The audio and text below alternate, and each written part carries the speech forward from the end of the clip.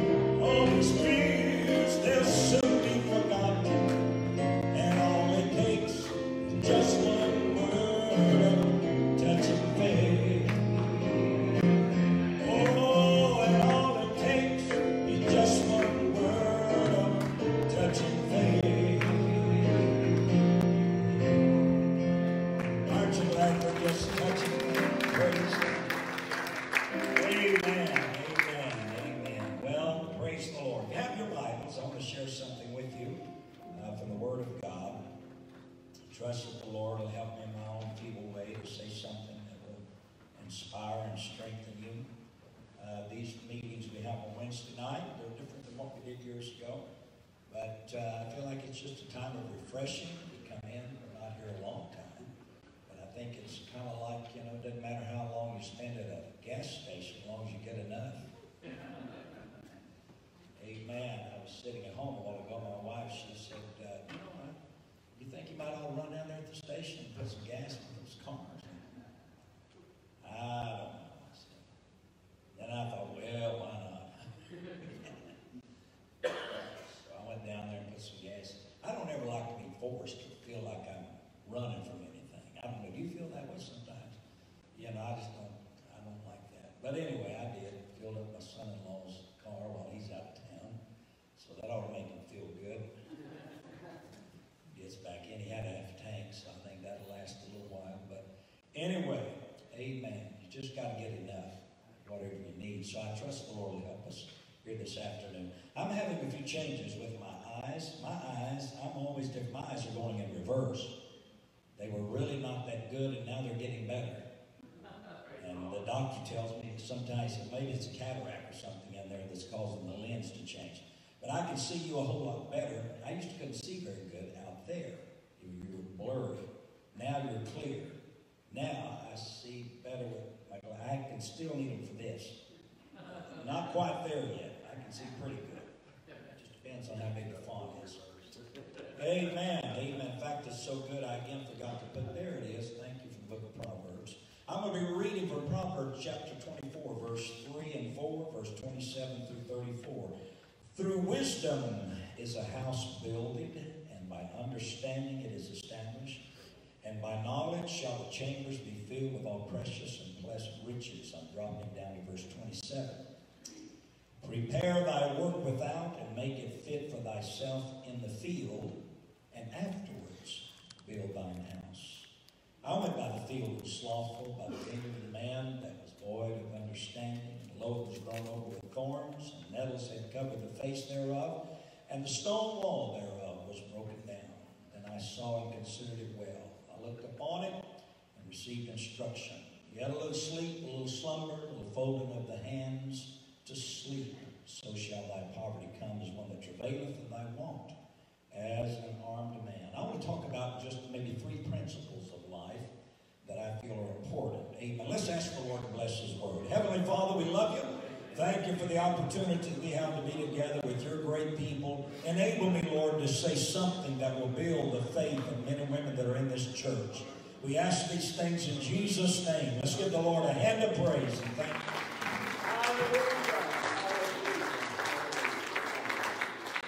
Amen. The Lord bless you. You may be seated. Amen. Let's talk about the 3 principles of life. You know, Solomon was the son of David and was considered to be one of the wisest men that ever lived. Matter of fact, sometimes if you don't have a lot of time to read the Bible, if you just flip over to Proverbs and grab a verse, you'll find that that one verse a lot of times has a lot of meat on it and give you a reason to spend some time in thought consideration, because if Solomon said something, it usually carried a lot of weight, a lot of meaning to it. And the scripture tells us the Lord gave him an opportunity to have anything that he would have wanted. And the Lord told Solomon, he said, what would you like to have? And Solomon said, this is the one thing I want more than anything else. He said, I want wisdom to know how to come in and go out before your people. That was an expression they used at that time, simply to be able to conduct myself in such a way as a leader that I evoke a sense of confidence, and direction. And so the Lord said, well, because you did not ask for riches and wealth, he said, I'm going to give you the wisdom, but I'm also going to give you the riches. And I'm going to give you wealth like no one has ever had before you. And it did happen just as the Lord said. I think some of you remember the story of the Queen of Sheba.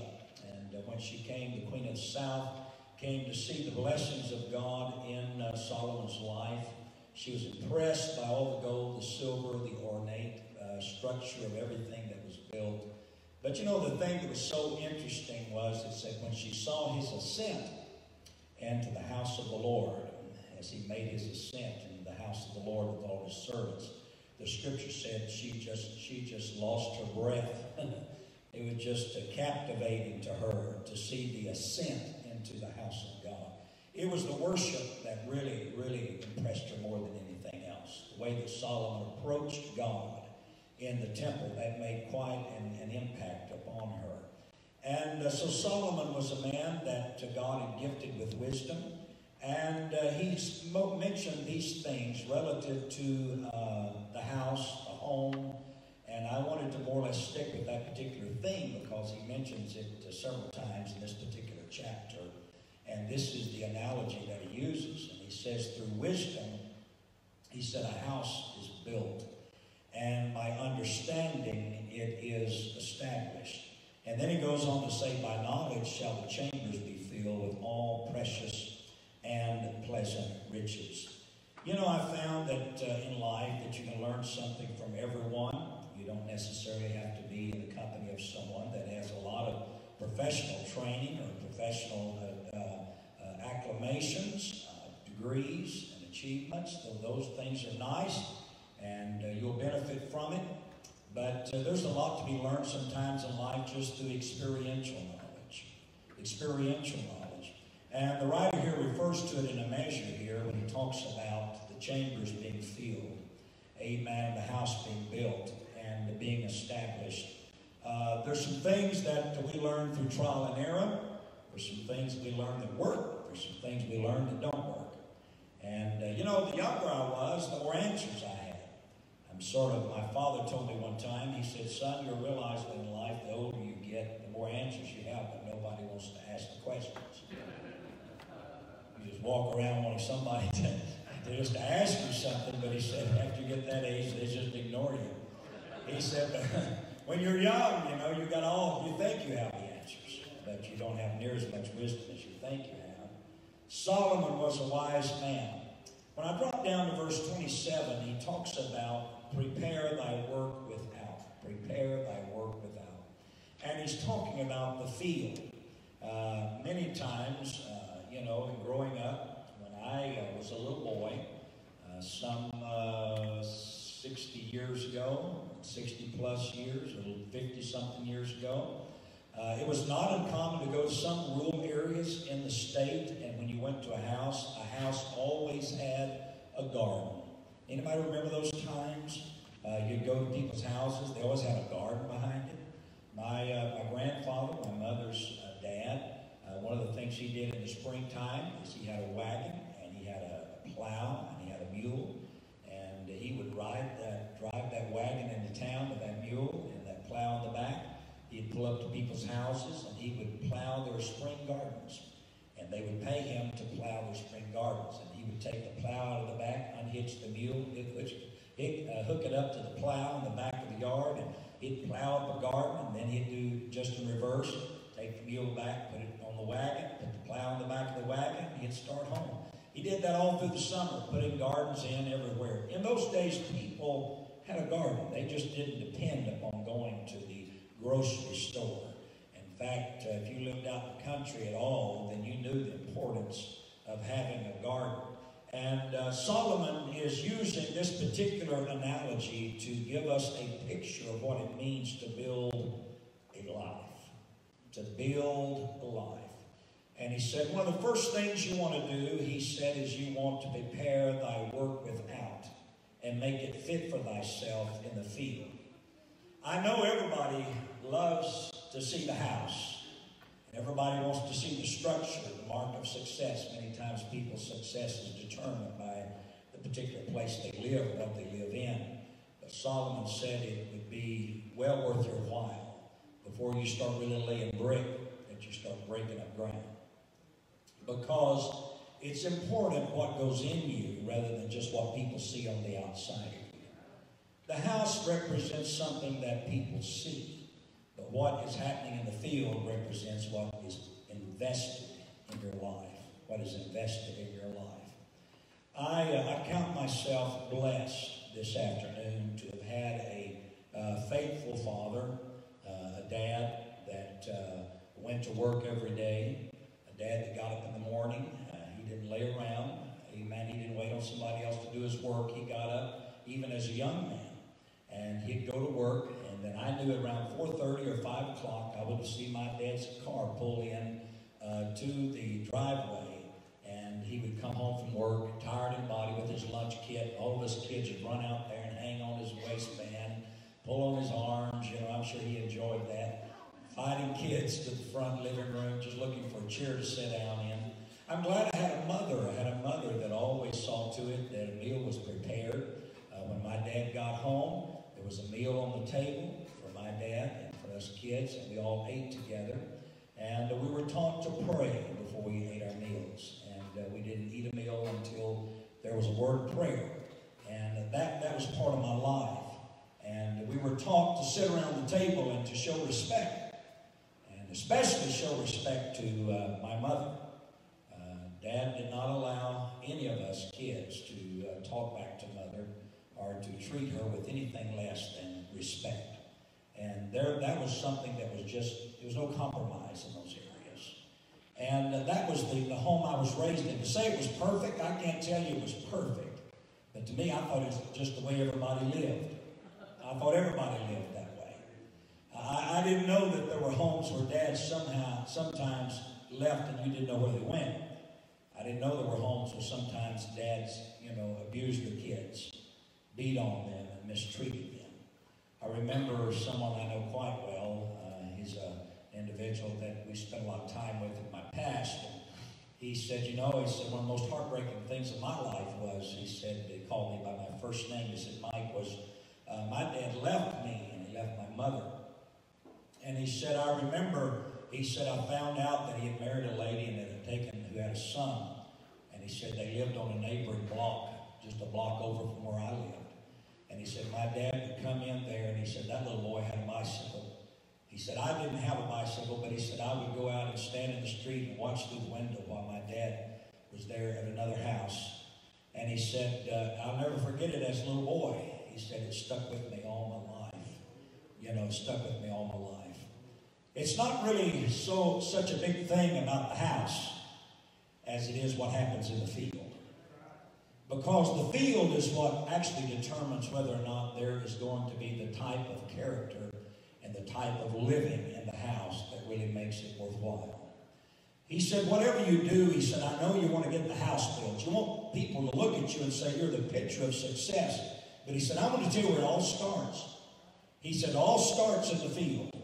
He said, before you build the house, he said, build something called a garden. Go out there and till the soil and plant some seed and get some things growing there that'll put strength in your body. I think of the words of Jesus Christ one time. He said, it is my will that you should bear fruit, he said, and that your fruit should remain. We're told many times in Scripture that the type of character that we are to express and to demonstrate to the world, amen, is likened unto fruit. Matter of fact, one writer called it the very fruit of the Spirit. That's something that happens in the field. That's something that happens in the field. So the wise man said, he said, don't just put all your attention in building something that will gain the accolades of men and cause them to praise you and say, man, you're great. You really got it together. Because time will tell. Time will tell.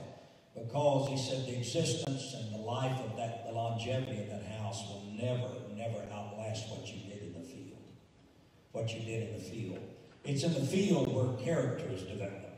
It's in the field where the virtues of life, like Brother Norvell was talking about a while ago, the strength, the power, amen, that's where it all starts, is in the field. I remember one of the most exciting things in my life at the age of 5 was my grandmother made me a cotton sack. Does anybody know what a cotton sack is? I don't mean a sack made out of cotton, though it was probably made out of cotton. It was, I believe it was called Medigold. Still had the print on the side of it. It was a 50-pound flour sack. And I was only about this tall. And the older folks were getting to go to the cotton patch. And I thought that was the most exciting thing to do, was to get to go to the cotton patch. And my grandmother made me a cotton sack out of a flour sack and put a strap on it. I had that flour sack for a good while. I remember one time Dad went to the cotton field and I went with him, and a man, he said, my son wants to, we were actually not picking cotton, we were pulling bowls, and they told me, I was just a young kid, they said, son, get everything that's got cotton in it. And so I went down the row, and if there's any white at all showing, Brother Jerry, it came off. It might have been a total green except for right in the center. There was some cotton peeking out. And I was grabbing them green bows, and I was filling that cotton sack up with cotton and green bows. And, you know, I got down there to where they weigh it in. You know, they had a big old high tray with high sides on it. They had this little weight thing hanging out there you hung your cotton sacks on. Boy, I was so excited. I couldn't wait till they hung that on there. And it said 50 pounds. I was going to make 50 cents. I did. I made 50 cents. But when they turned my cotton sack upside down, and I started pouring it in the trailer, the man that was over the whole thing, you know, he's standing there watching the cotton being poured out, and there in the field where we were working, and a lot of mine was green. It really was. And I could tell by the way some of those guys were talking that was not a good thing. One said, oh my, look at all those green bows. And I'll never forget that older gentleman. He was standing there, you know, had his pipe in his mouth. And they said, what are you going to do, Mr. So-and-so? I think Mr. Weaver. He said, we're going to pay that boy. He worked hard, he said. Learning and developing happens in the field. That's where it happens, right out there. I didn't really think about that much then. Later, as I've gotten older, I realized what that old man did. That old man created something in me that I needed as a young boy to feel like there was a sense of accomplishment and that I had accomplished something. It cost him.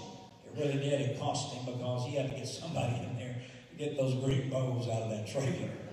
But he's invested in me. He had invested in me. Amen. I want to tell you this. A home will not last any longer than the investments that you make in the field. The investments that you make in the field.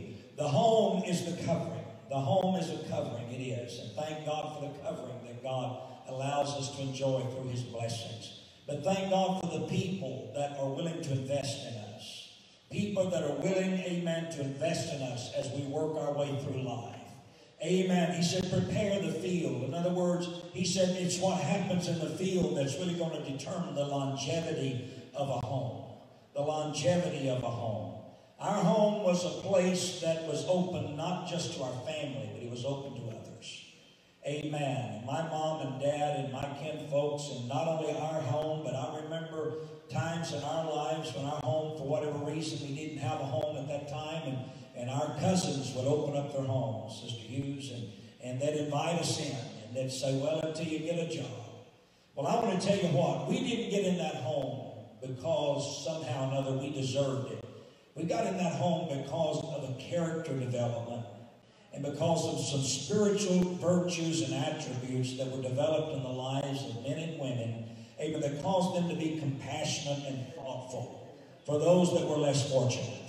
Amen, amen. And we were able to enjoy that home, but what was more important is what had happened in the field of life.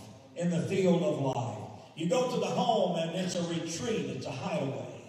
But it's what happens in the field that makes you who you are, what you are. Once you leave the driveway and you get out on the highways, you're going through the byways, and you're encountering all kinds of things at a very fast-changing pace. And things are fluid and they're moving in every direction.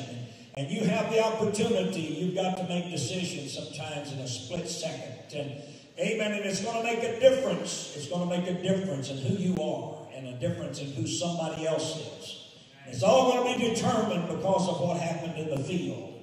Amen, what happens in the field. Amen. My dad, I remember him coming home one time from General Motors. And Dad worked in the lead department where they put hot lead on the back part of the header panel, they called it, there on the roof of the car. And they would put hot molten lead, and then Dad would take a grinder. And as the car came down the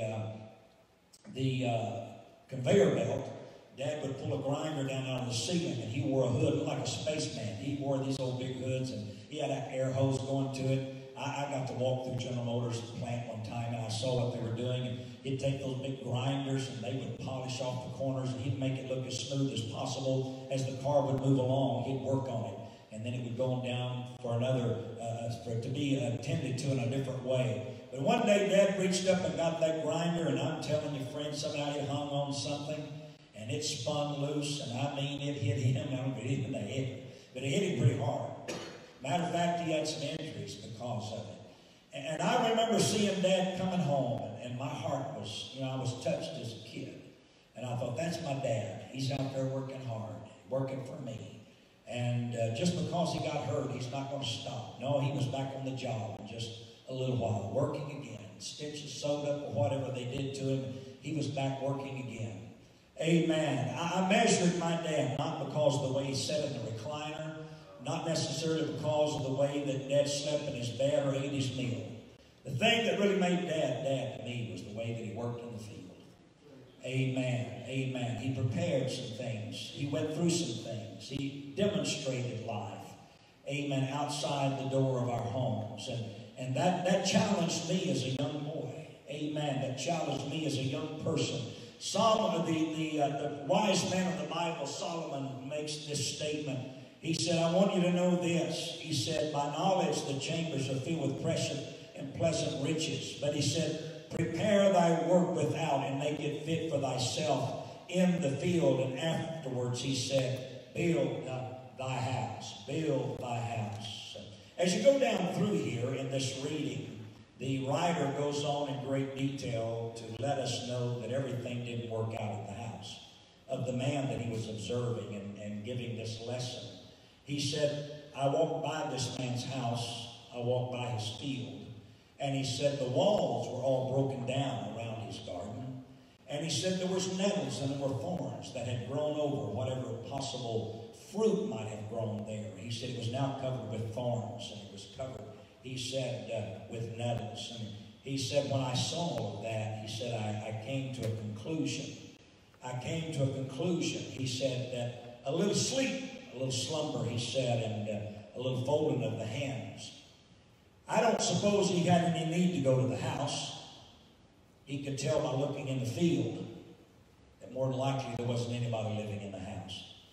Because if the field is not being taken care of, if the field is not really as it should be, then there's probably no one in the house.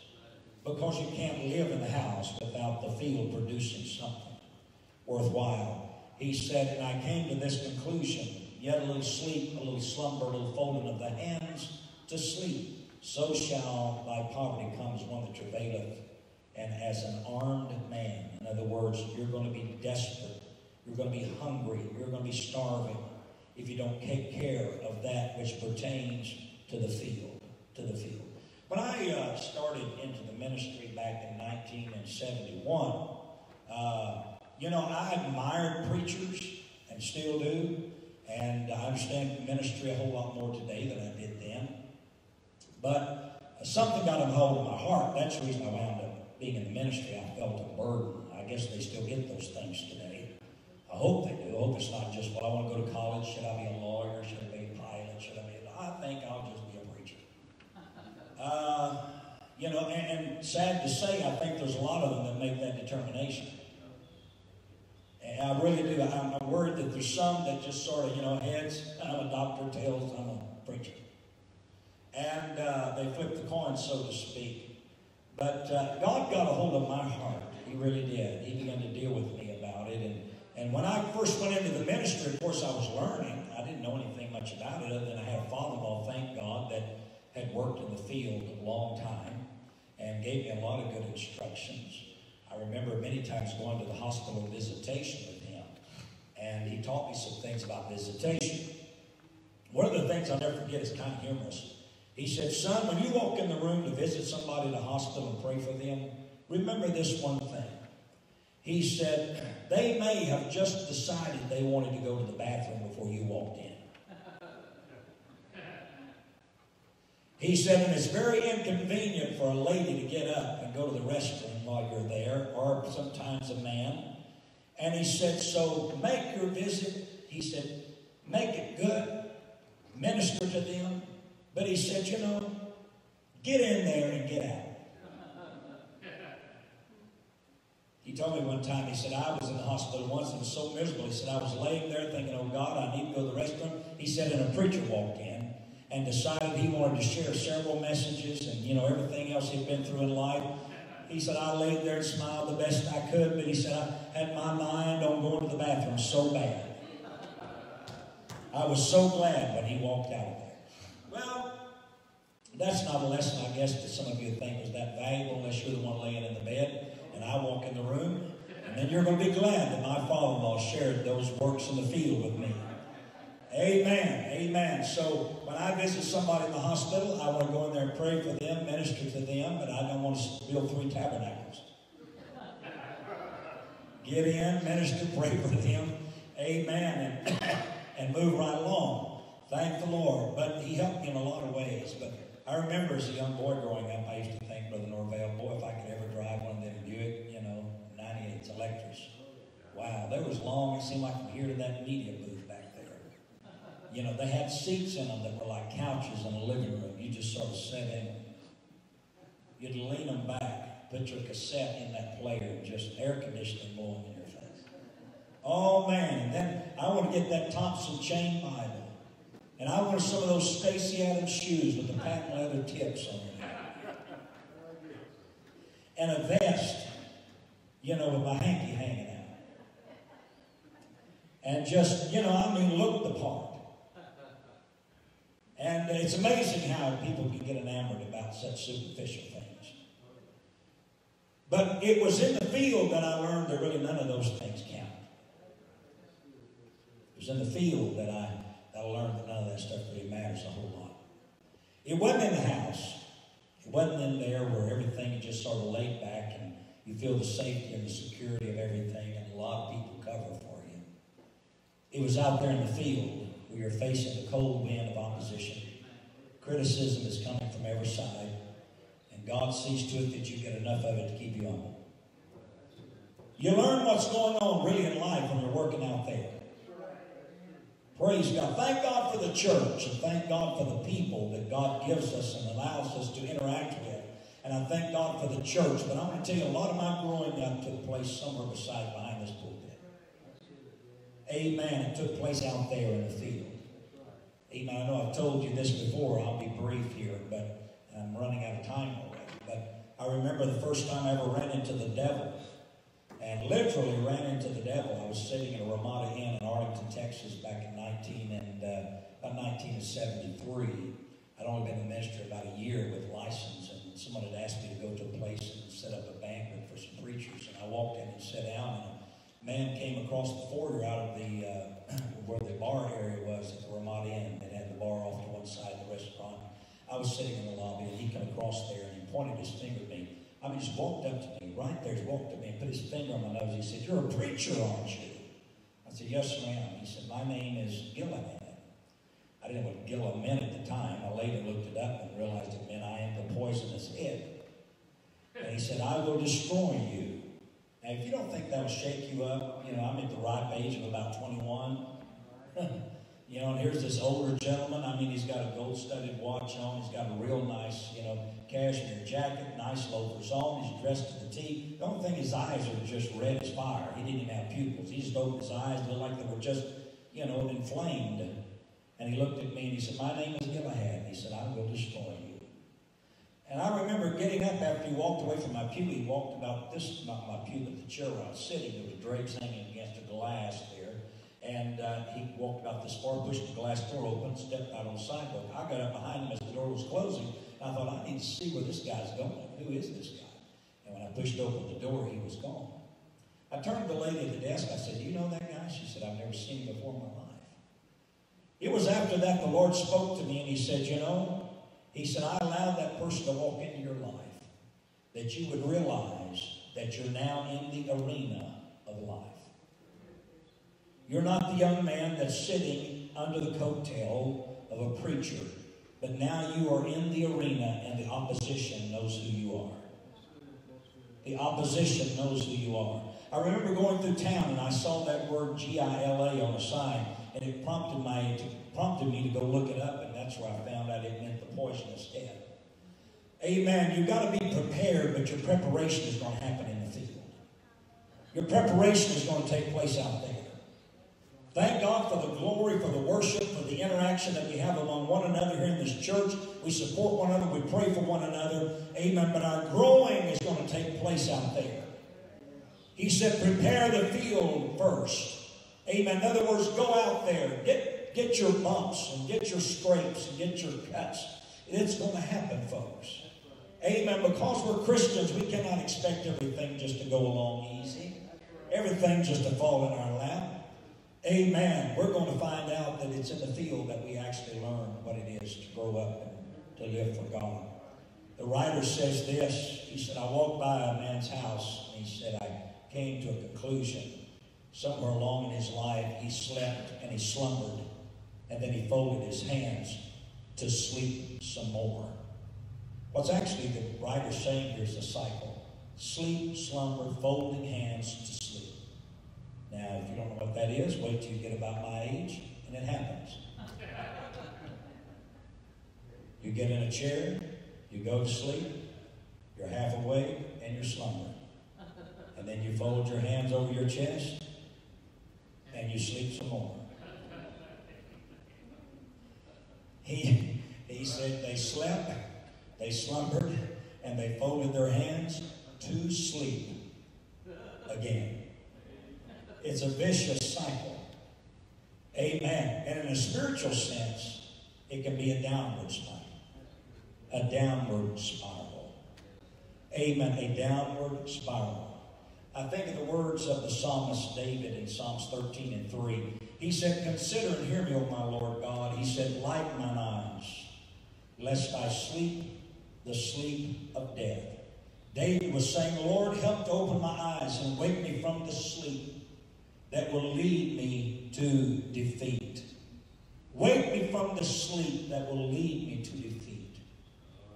I remember one time I was driving back from Houston. I'd been doing some services for She's for Christ services down in Beaumont, Orange, and I was coming back up through Lufkin one night, and man, you know it's tough when you're going to sleep and driving, and you turn the radio up wide open, then you roll the window down, then you hang your head out the window, and then you bite your tongue, and then you bite your hand. I'm going to tell you something, that old body's going to win out. I don't care how determined you are. Amen. That slumber gets a hold of you. And I'll never forget, I was driving Sister Miller's car. At that time, she was Sister Harper. And she had a Toyota Supra, a little sports rig. And I was driving it, using it, driving back into Gladewater. Some of you know where the old Dixie Inn is in town. It's right over here. When you're coming into Gladewater, there's a little old hotel there. I think it's called Dixie Inn. It seemed like it was. It's right there at the Y, right there at the V. I mean, when you're coming into town, you've either got to go left or right. You don't go down the middle. But that night, somebody was sitting there. I'll never forget that guy. He was sitting behind the window, looking out that window. And when I woke up, I was headed right to that patch of grass. It looked like his eyes were that big. He jumped out from that window, and I don't know where he went, but he went in the floor somewhere. I grabbed the wheel of that car, and I swung to the left, and those tires screeched, and I just missed that building, and thank God. Isn't it amazing how that wakes you up? David said, "Lord, light mine eyes, lest I sleep the sleep of death." Amen. Sometimes God's got to drop something on us. Wake us up. Get us, have you ever tried to talk to a drunk? Or somebody under the influence of narcotics or something? I know Brother Doug is over there, his mind just a wheeling. Yeah, he's going through files right now, trying to find the worst case scenario. Amen. But something my father-in-law told me years ago, the only way you can stand a drunk is to get drunk with them. Well, I don't drink. It's always unnerved me to be around somebody, because when they're drunk and they're just a little three sheets in the wind, a lot of times they don't even know they're drunk. And you'll tell them, "Don't get in there, don't drive." "Oh yeah, I'm fine." I mean, in fact, they may just fight you. "Don't get in my way, I know what I'm doing." No, you're not yourself. "Yes, I am myself." No. That would be a bad thing for you to get under that wheel. Amen. But in their mind, they're okay. In their mind, they're okay. And David is saying, "Lord, wake me up. God, bring me to my senses." You're like the prodigal son sitting in a swine pen. And all of a sudden, the Bible said, and he finally came to himself. The light came on.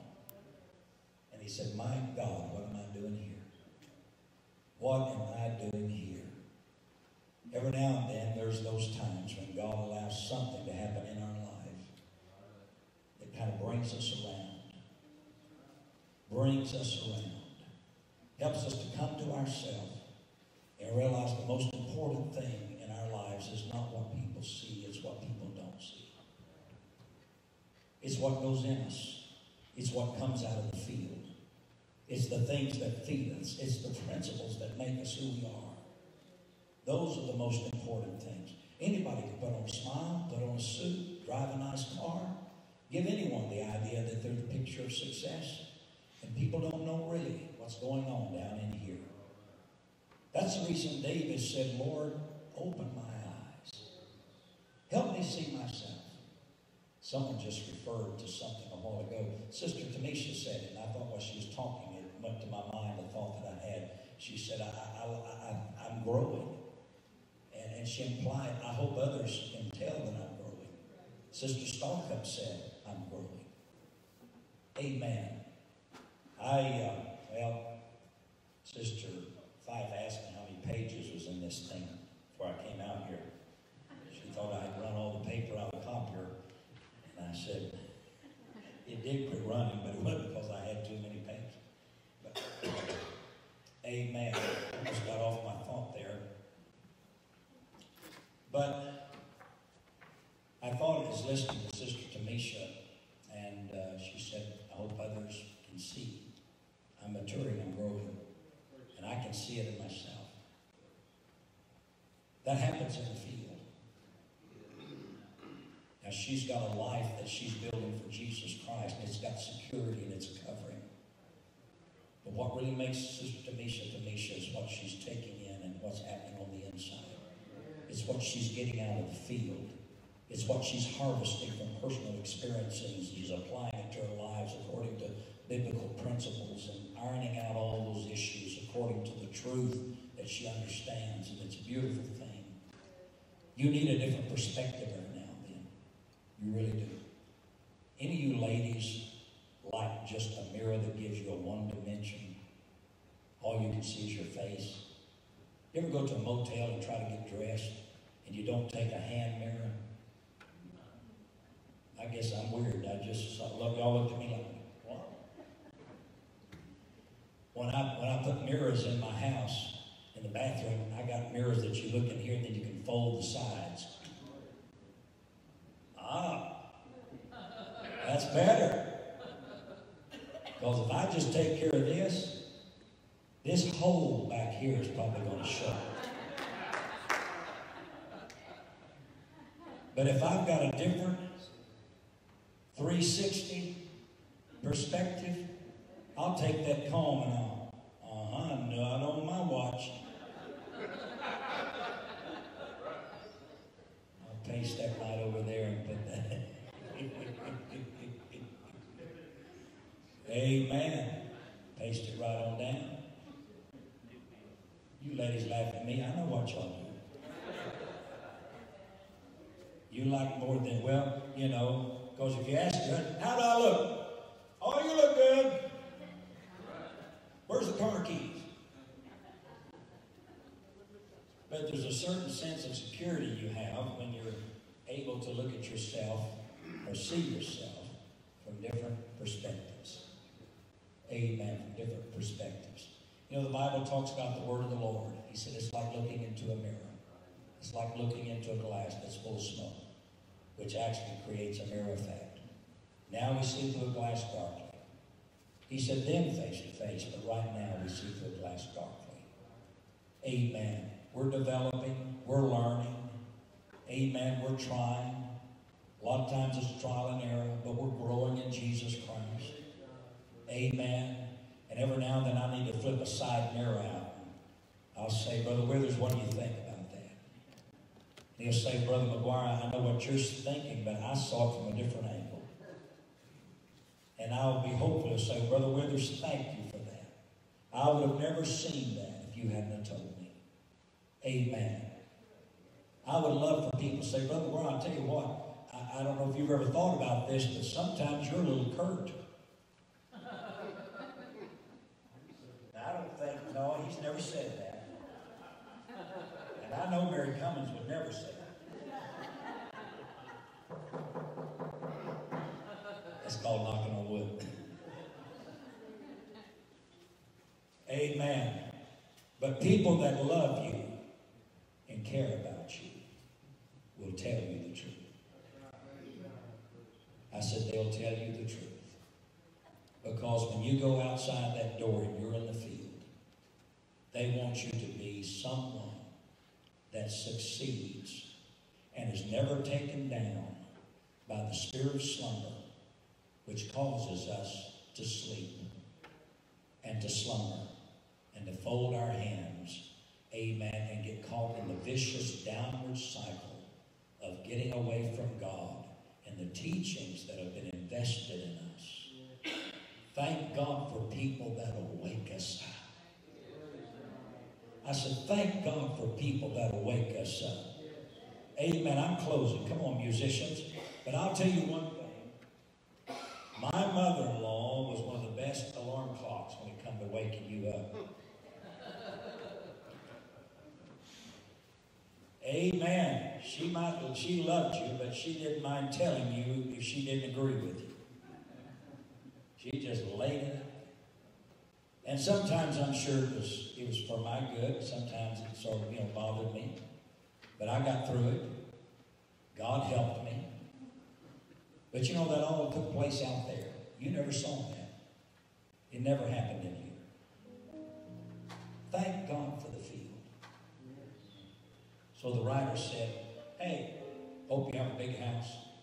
Hope you have a nice house. Build you a beautiful home. Let people drive by and say how great it is. But only you know the real you is the person that was developed out there in the field. It's what happened to you out there in the field. That's really who we are. This is not really us a lot of the time we come in here. This is us on our best behavior.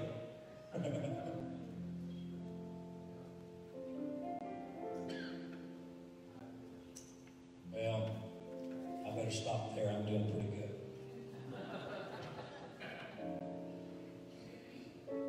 I need all the help I can get. I want to go to heaven. I said I want to go to heaven. Do you want to go to heaven? Let's stand and sing a little song here. I love the Lord. I love the Lord. I love the Lord.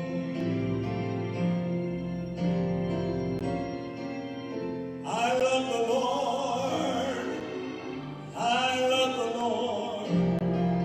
I love the Lord. I love the Lord.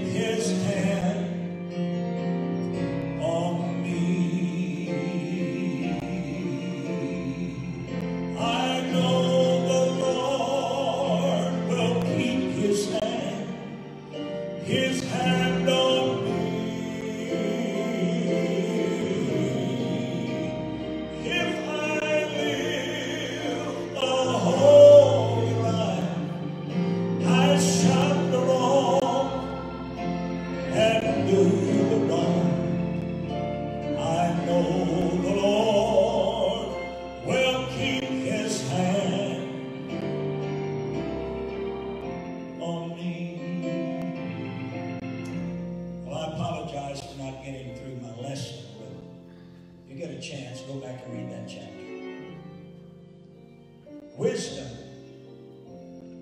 is understanding the plan.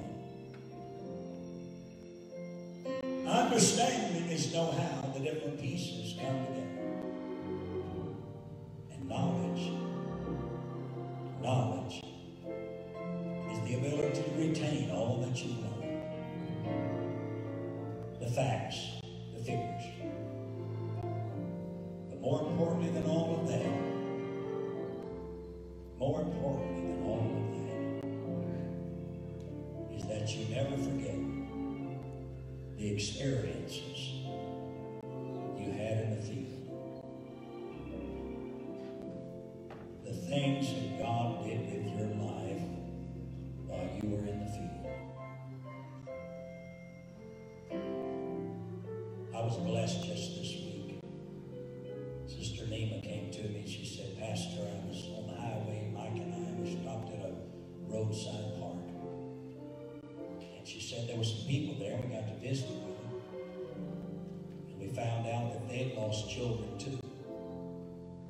I told them about our Scotty. I told them about my granddaughter that we had lost. And she said they began to share with us they had just lost their daughter. And she said, you know, we got to talking. And he said, you know, we've got an old cassette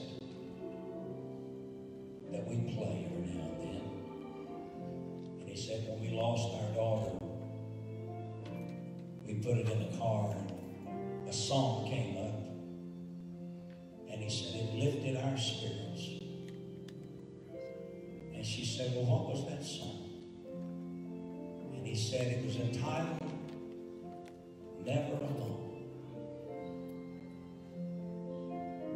He said, have you ever heard that song? She said, yes, sir, I have.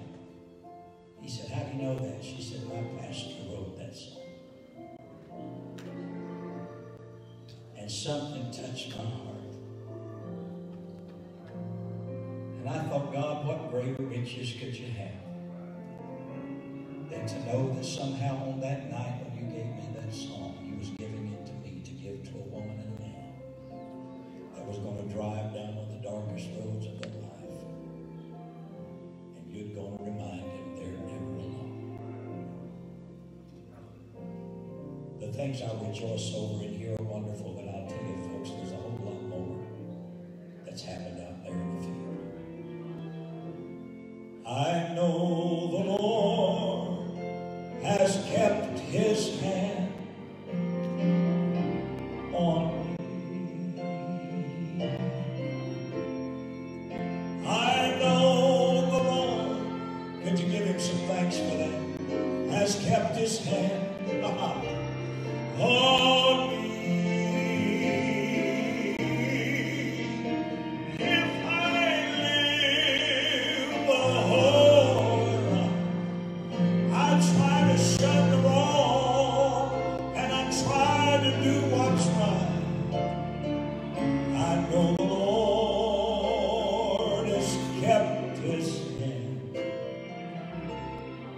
Kept his hand on me. Reach over to somebody near you. Just lay your hand on their shoulder. Heavenly Father,